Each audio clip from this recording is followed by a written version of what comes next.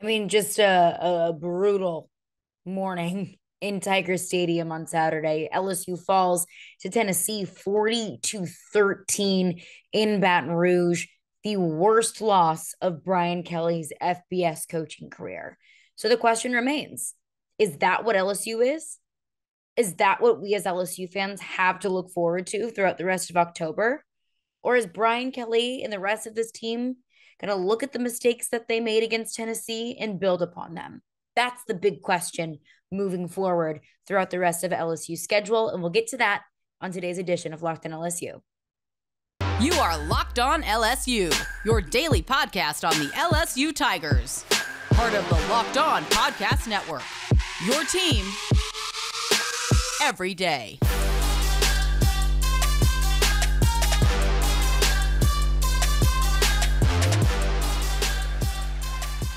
Well, thank you for making Locked on LSU your first listen every day. We are free and available wherever you get your podcasts, Spotify, Apple Music, you name it.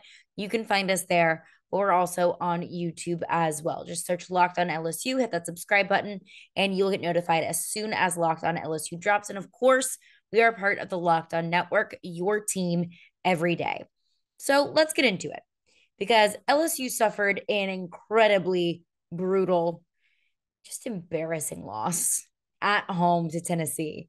And I was sitting in the Tennessee section because I went with my parents who are Tennessee grads and a bunch of my family friends who all went to Tennessee. And I was the only person standing in that section wearing a tiger print dress. And I'm the only person that's an LSU fan in that section. And I'm there throughout the entire game, all four quarters. And I'm standing there in the middle of a bunch of Tennessee fans screaming, "It's great to be a Tennessee Vol," and singing Rocky Top. And I'm standing there absolutely positively miserable, lonely and sad after just a bad game from LSU all the way around. A bad game by the coaching staff, a bad game because it looked like that team just wasn't necessarily prepared for what Tennessee had to throw at them. And that Tennessee, on the other hand, looked very prepared to stop whatever LSU was going to throw at them. This was a team that made some pretty sloppy mistakes, dropped passes, and we'll get into all the nitty gritty of that, but dropped passes, missed tackles. This is a game that I look at and I say there are a lot of people who are culpable in this. And there are a lot of things that you can point to say, okay, well, that's when things went wrong. That's when things went south. That's when things went awry. That's when the game really got out of LSU's hands.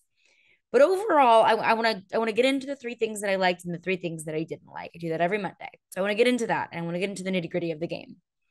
But before I do that, I kind of just want to have a check-in with everybody because I feel like I've seen so much commentary on Twitter and through the grapevine, just through LSU fans, incredibly defeated after that game. And I understand because I feel that way too. I just feel like, man, LSU had such a fun winning streak going there, 2-0 in the SEC.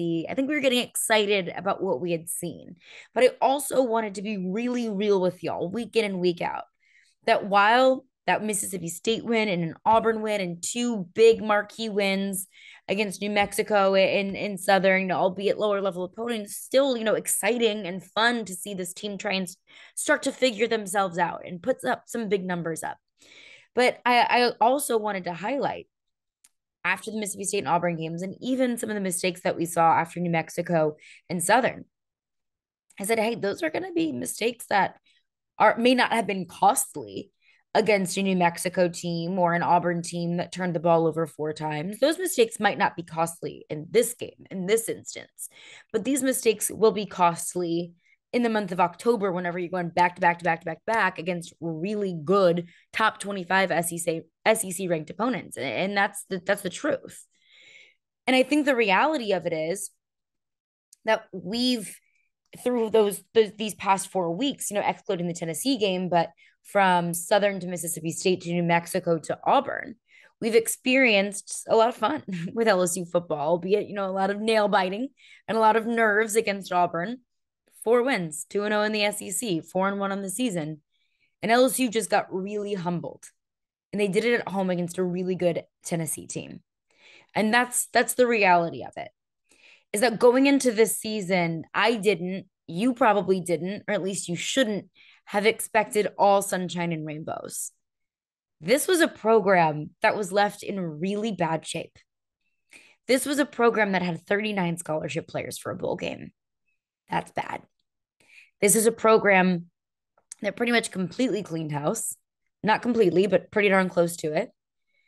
New coaching staff, new scheme, new quarterback, several transfer players. And I think the theme for myself, both in fall camp and throughout these last 5 weeks, is for LSU to try and figure out its identity. And for LSU to try and do that as much as they could getting into this tough stretch. And I don't think LSU's really found their identity yet. I don't think you really find your identity through 6 weeks. I don't think Brian Kelly is going to be able to put his fingerprint on a program, on a team through 6 games. It just doesn't work like that. That's why we always look at first-year head coaches with a grain of salt. That's why I don't really make up my mind about a coach until about year 2. You're looking at a few coaches in their second year. Josh Heupel seems to be passing that test with flying colors. Shane Beamer, on the other hand, in year 2, he doesn't seem like he's going to be passing that test. So year 2 is the big one. Year 2 is when you can really start to make these assumptions about the direction of in which the program is going. Do you see an upward trajectory? Do you start to see some improvement? Year 1, at this point, year 1 is damage control. That's what this Brian Kelly coaching staff and he himself is trying to do. Damage control from what was left from the previous coaching staff. Let's try and pick up as many pieces as we possibly can. Let's try and add as many solid pieces as we possibly can. And let's try and make them all fit together. And hey, while we're at it, let's do it in the most difficult conference in college football. And let's try and figure everything out within a few weeks.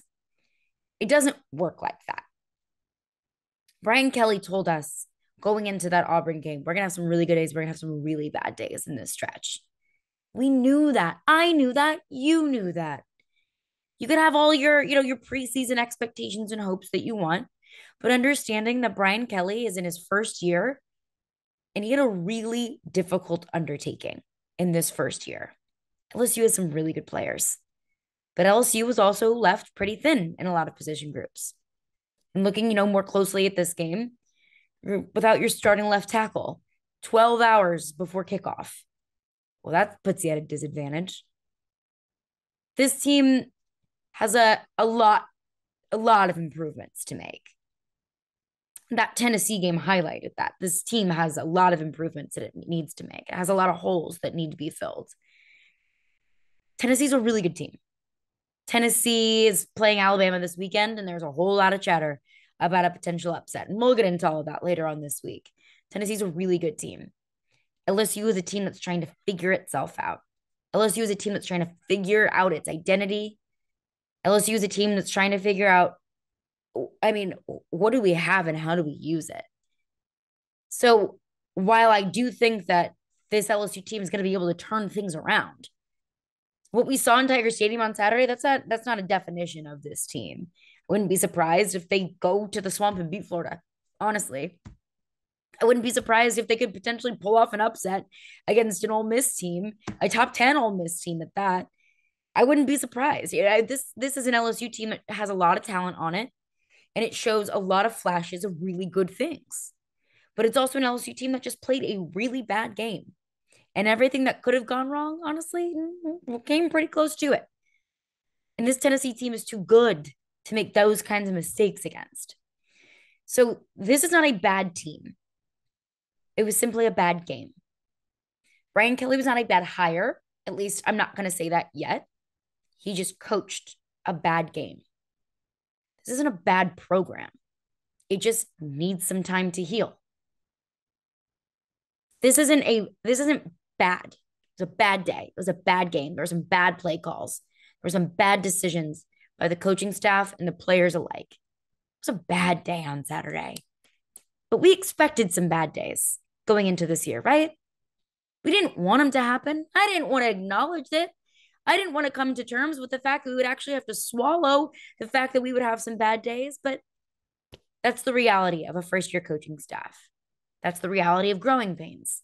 That's the reality of having a program that was left barren. You have to build it back up. Saturday was a growing pain. That's simply what it was. But coming up next, I want to get into the 3 things that I didn't like. We'll end on the 3 things that I did like. Coming up next, I want to get into the 3 things that I didn't like. But before we do that, I want to tell you about Simply Safe. So it's crazy because 4 million people have chosen Simply Safe Home Security to protect their home. And that's crazy because you can see just how much it works and just how much people trust Simply Safe to take care of their homes and their families, so on and so forth. And you don't earn the trust of that many people without doing something right. So at Simply Safe, they truly believe in your safety. That's the only thing that matters to them is your safety to make sure that you can go to bed at night feeling protected. And I use Simply Safe at my own house. I feel so much better, coming home late at night or going to sleep at night, knowing that Simply Safe has got my back. They've got cutting edge security technology powered by 24/7 professional monitoring agents who always have got you covered. And here's why I love it. Like I said, when I come home late at night or, early in the morning or when I go to sleep at night, I live in a really busy area of a really poppin' city. So sometimes it can be a little bit scary, but not with Simply Safe because I know that Simply Safe has worked overtime and will continue to work overtime to make sure that I am protected and to make sure that my house will not be broken into because it's got the effectiveness of the technology that will make you feel extra supported by Simply Safe. It's super advanced technology and you can control the system from your phone. So when I come home, I can make sure that it's activated or, if I'm out and about and I forget if I, activated my system, I can just do it from my phone. It's super easy. I can watch and check in on my house on the live stream of security cameras. And there's a bunch of high-tech sensors. So it'll cover the front door, the backyard, any area of your home, and you can check it on your phone, which is great technology. And it's super, super simple and easy to use. They've got 24/7 professional monitoring. So if they see that there might be a threat or they might see something that looks a little bit fishy, the Simply Safe agents will call you and let you know, hey, do we need to send a police officer? Hey, is everything okay? Just letting you know what's going on in your house. And they will take care of all of that for you. So you can customize the perfect system for your home in just a few minutes at simplysafe.com/lockedoncollege. Save 20% on your Simply Safe security system when you sign up for an interactive monitoring plan and get your first month free. Visit simplysafe.com/lockedoncollege to learn more. There's no safe like Simply Safe. Well, thank you for making Locked On LSU your first listen every day. We are free and available wherever you get your podcasts. Also, check us out on YouTube as well. Locked On LSU on YouTube. So the 3 things that I didn't like in LSU's 40-13 loss to Tennessee, honestly, there was a lot to pick out that I didn't like, but I'll start first and foremost with special teams because this is something that I'm sick and tired of talking about. I am sick and tired of talking about another special teams blunder, about special teams making adjustments in personnel, and it's still not working out.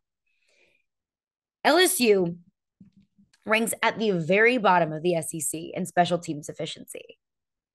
And that stat should not come at any sort of surprise for you because any sort of special teams mistake or blunder that could potentially happen, literally, I think that any special teams mistake that you could make in football, look at the rule book. And if there's a chapter called things you can mess up on special teams, LSU's probably done all of those things so far this season.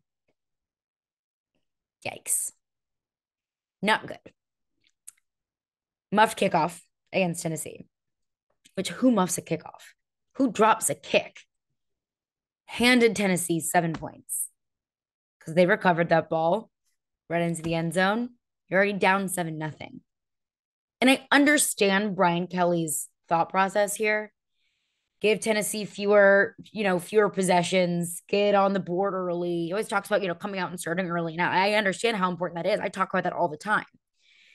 I just don't know if I necessarily agree. I don't agree with the decision to defer or to not defer.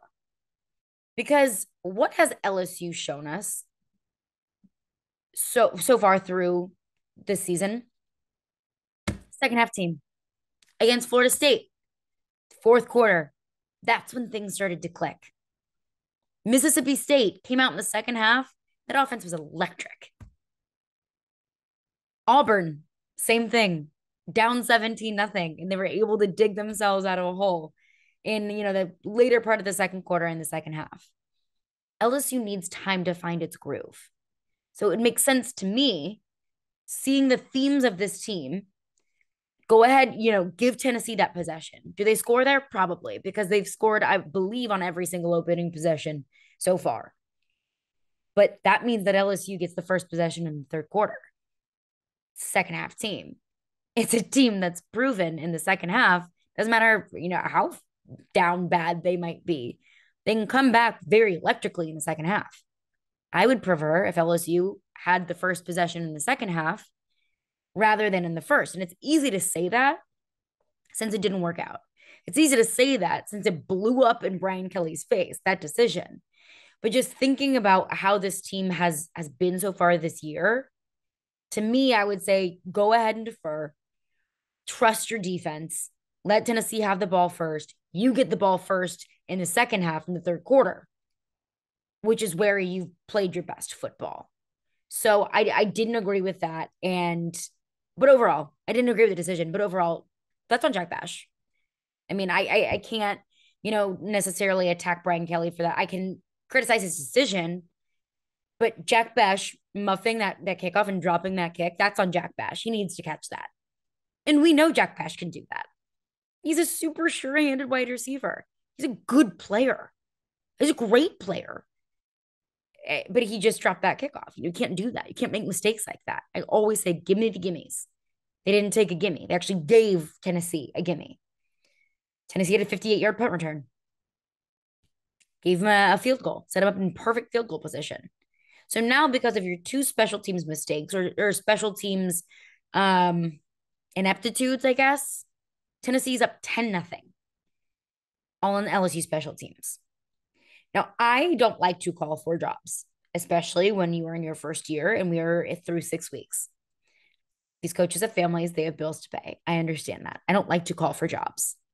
But I'm looking at Brian Polian and I'm saying, what are you doing to help the special teams?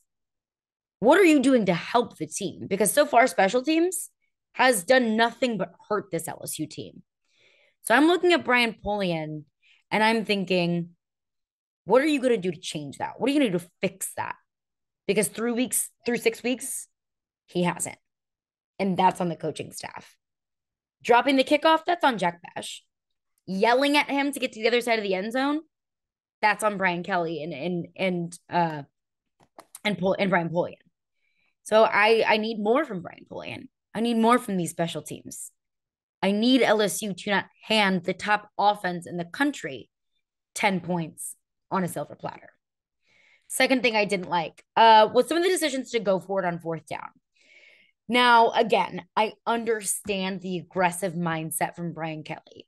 I understand not wanting to give Tennessee possessions. And I understand you wanting to hold on to the football as long as you possibly can. I understand that you're not going to beat Tennessee by simply kicking field goals. You're going to have to score touchdowns. I understand all of that. I understand the thought process. But I don't agree with all of his decisions to go for it on fourth down. The first one was in the first quarter. Tennessee's leading 10-0 after you gave him a touchdown after that muffed kickoff, and you gave up a 58-yard punt return to set him up in field goal territory. So Tennessee's leading 10-0. LSU's at at 4th and 4 at the Tennessee 14. I don't know if I necessarily like this one. I see as kind of a 50-50. You don't get it, and Tennessee's not in great field position. But it's the play call is what I don't agree with here.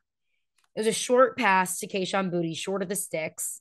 He's running up to the down marker, reaches his hand out, doesn't get it.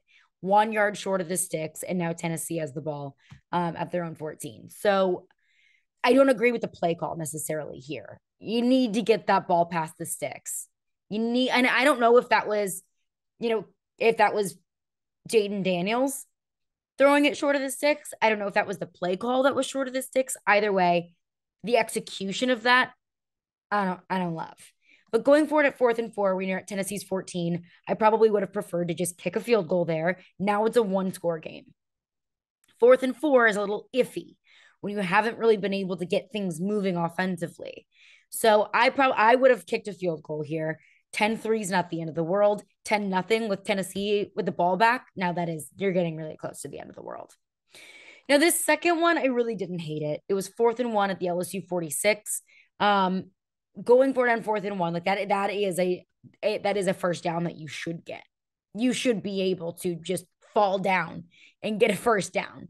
But also see that the other side of that is, you don't convert. Now Tennessee's in LSU territory. So I understand not wanting to give Tennessee the ball when you're so close to a first down, but also you don't want to give Tennessee any more yardage than they already can get for themselves. You don't want to hand them any more opportunities that you've already handed them. Of course, LSU doesn't get it. They don't convert. They get stopped short. And it's a Hendon Hooker 45-yard touchdown pass. Tennessee's up 20-0. So there you go. That is 10 points on special teams that you've given Tennessee. And that's another touchdown that you gave them because of failing to convert on 4th down. And this third one is the worst. This third one is just simple coaching malpractice. 4th and 10, you're at about midfield. LSU's down 20-7. And they go for it. Jaden Daniels is sacked.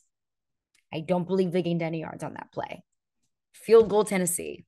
LSU is down 23-7. That's when the game started getting out of hand. Because here, if you're able to score on this possession, 20-14, that's very much so a ball game. 23-7 is not. 4th and 10, and you're giving Tennessee almost 50 yards. You're not going to convert a 4th and 10. Kick a field goal where you can. Just surrender where you can. Have trust in your defense. This defense has undoubtedly been the brightest spot for LSU this year. The defense won the Auburn game. The defense was able to do things to Mississippi State that I haven't seen a single SEC team do yet. This defense is really good. So I wanted to see Brian Kelly trust the defense a little bit more. Yes, giving this Tennessee offense more possessions and more opportunities might come back and bite you in the butt because that's just how good this offense is. But I'm looking at it like, look, I got a good defense. Maybe if they can get a stop, they can force a 3 and out for Tennessee, then you got the ball back and it's in much better position. So I didn't agree with all of these decisions to go forward on 4th down, and LSU goes 0 for 3 on converting for 4th downs. At some point, something's got to give. At some point, you just got to abandon whatever the analytics tell you and just use your brain and say, this just doesn't make sense. We haven't been able to gain big yardage very much so far this game. So what makes me think I'm going to be able to convert on 4th and 10? I just didn't agree with that. And then the third thing that I didn't like, and this is a very, very broad statement, but I think that LSU just didn't seem to have answers overall, offensively and defensively. Tennessee's defense continued to bring pressure on Jaden Daniels. He was sacked 5 times. And I know that, I don't want to call the offensive line something that I didn't like, because with the Will Campbell situation late on Friday night, and then Garrett Dellinger leaving in the middle of the game, him dealing with, his own injury problems, this offensive line has been, ripped up and rearranged and changed so many times throughout the season. I don't think it's fair for me to say, look at all of these backups or look at these players that are playing in different positions that they're not used to playing with other players in different positions that they just haven't built chemistry with, and say, hey, go protect Jaden Daniels and be flawless by doing it. Was the pass protection a problem? Yes. Is the offensive line continuing to be a problem? Yes. That's both on the health of the offensive line and the inconsistency of the offensive line. But it just seemed like this LSU offense didn't have any answers to the Tennessee pass rush. It seemed like, this LSU run game didn't have any answers to Tennessee continuously stopping the run. It seemed like this LSU defense, albeit I believe, in the first quarter, maybe even the first half, honestly, this LSU defense wasn't playing poorly. They were able to get some stops. The tackling is still an issue. They weren't able to stop the run. Tennessee ran for like 250 yards. That's a problem. It seemed like whatever Tennessee threw at LSU, offensively or defensively, they just didn't seem to have much of an answer. Or they didn't seem to have as bold of an answer. And this is all like a very broad statement about the game. I mean, I can get into the nitty gritty of, the pass protection on Jaden Daniels at 3rd and 7. I can get into that. But overall, just watching that game, that's just the overall vibe is, are you going to be able to come back here? Are you going to be able to make adjustments at the half? You can make in-game adjustments at some point? Are you going to try and figure out, how to get things moving on the ground? I can figure out how to stop this Tennessee rush running game. That was kind of my question was, where is the answer? Where are the adjustments? It just didn't seem like LSU had any of those for Tennessee on Saturday in Tiger Stadium. But 3 things I didn't like: special teams, the decisions on 4th down, and the fact that LSU just didn't have answers. And I think all of those things, you can tie them all up in a nice, pretty bow. And I look to coaching to be the number one issue for LSU on Saturday. You can look at it and say, hey, Tennessee's a good team. LSU's got some work to do. Absolutely.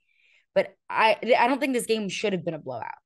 Vegas didn't think this game should have been a blowout. Credit to Tennessee. They're a good team, but so is LSU.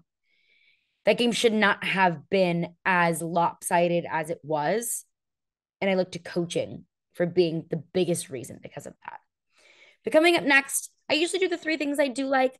This week I only had 2. So I'll do the 2 things that I did like from LSU on Saturday, because even in a loss, you can find some good things. But before we do that, I want to tell you about betonline.net, because it is your number one source for football betting info this season. You can find the latest player developments, team matchups, news, podcasts, and in-depth articles and analysis on any game that you can find. And as always, BetOnline remains your continued source for all of your sport wagering information. They've got live betting and up-to-the-minute scores for every sport out there. It's the fastest and easiest way to check in on all of your games and events. They've got MLB, MMA, boxing, and golf. We're getting into the nitty-gritty of baseball MLB playoffs, so that's been a really fun thing to bet on. So head to betonline.net or use your mobile device to learn more. BetOnline, where the game starts. So the 2 things, and I'll do 3 things. It's just 2 things today. 3 things that I did like. 2 things that I did like. First and foremost, I like that Jaden Daniels was throwing the ball more. I know a lot of LSU fans have issues with Jaden Daniels, rightfully so. He is the starting quarterback, and LSU got blown out. There are 2 people that you blame for that: the coach and the quarterback. So I don't blame you for looking to Jaden Daniels and saying, he's part of the reason why. But he threw for 300 yards, a touchdown, and an interception. I talked about this last week. If you're going to say LSU needs to throw the ball more, then you're going to have to admit the fact that he's probably going to throw more interceptions. That's part of growing this passing game.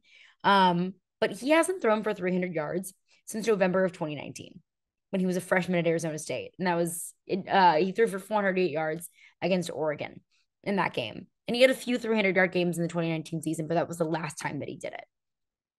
So Jaden Daniels did something on Saturday that he has not done in a very long time. And you could look at that and say, okay, well, LSU was down the entire game, so of course they were throwing the ball. Yes, I understand that. I know that. But it was good to see Jaden Daniels throw the ball. And did he look uncomfortable doing it? Yeah, he did sometimes. Sometimes he dropped back and, he missed reads. Sometimes he missed wide open targets downfield. Sometimes he just didn't throw to the open targets downfield. Sometimes that was on Jaden Daniels. Sometimes that was on the pass catchers. I mean, Dre Jenkins just dropped an easy ball that hit him right in the hands. LSU was down 20-7. He catches that ball. I mean, he had an open lane for the end zone. Now it's 2014. Now it's a ball game. Kayshon Boutte had dropped a ball that hit him right in the face. You can't drop those balls. When you're two senior, not actual seniors, but, senior presences on this team, experienced players on this team, and you're the best players on this team, you have to make those plays. Your star players have to make star plays. And asking Kayshon Boutte to, catch a 15-yard pass, whatever it was, it's not asking him to do too much. So, all of that being said, I did like the fact that Jaden Daniels was throwing the ball more because he's going to have to throw the ball more throughout this really difficult stretch that LSU is looking at. It was the passing game evolving. I think we can maybe look at it and say, maybe so. Maybe Saturday was the beginning of, a newfound passing game. I don't know. But I embrace it, and I like to see that. And also Tennessee was stopping the run. So Jaden Daniels didn't really have a choice but to throw the ball because LSU was not getting anything done on the ground. But also the second thing that I did like was the accountability from Brian Kelly. As I just said, I looked to coaching to being the biggest issue for LSU on Saturday. He said in his press conference, in his opening statement, I need to be better at coaching. Look, I could stand up here all day. That falls on coaching. That's on me, and I have to coach better. We've got to coach better. We've got to coach our team better. That's the group we have, and we've got to coach them better. Congratulations to Tennessee, and they played well today. They were the better football team, and they certainly deserve the win today. But have to coach this football team better. That's the bottom line. I appreciate him saying that because I agree. He does need to be better. Brian Polian needs to be better too. Mike Denbrock needs to be better too. Play calling, I think I had some questions. I mentioned one on one of the fourth down plays. And there were a few calls where was that just bad execution or was that a bad play call? I don't know. I don't know what the play call was. But I think overall, when you look at a 40-13 loss at home, everyone's culpable. Everyone needs to be better. So I appreciate the accountability from Brian Kelly. But what I need to see moving forward is changes and improvements. That if he's going to say, I need to do a better job coaching, I'd like to see some of these coaching changes. I'd like to see the coaching staff, I just make better decisions. I'd like for this team to come out more prepared moving forward. Maybe this Tennessee game was a wake-up call that they needed. It was a slap in the face that they needed to say, hey, we still got a lot of work to do. We've done a lot of good. Being 2-1 in the SEC at this point, I'll take it. I'm good with that. I kind of expected LSU to be in this position at 4-2 after this game anyways. I didn't think that they were going to lose to Florida State, but I didn't think that they were going to beat Mississippi State, to be completely honest with you. So, the season's not over. There's still a lot to look forward to, but there's also still a lot to work on. So if Brian Kelly's going to take accountability and say, I need to be better, then I need to see him be better. But we've got a Florida game this week. We've got more to look on to. We've got some things that can be worked on, and that's what we'll get into throughout the rest of the week. But that's gonna do it for me today. Thank you for making Locked On LSU your first listen every day. You can get more on the SEC by making Locked On SEC your second listen. Every day, host Chris Gordy and the local experts of Locked On take you across the SEC in 30 minutes. Make Locked On SEC your second listen.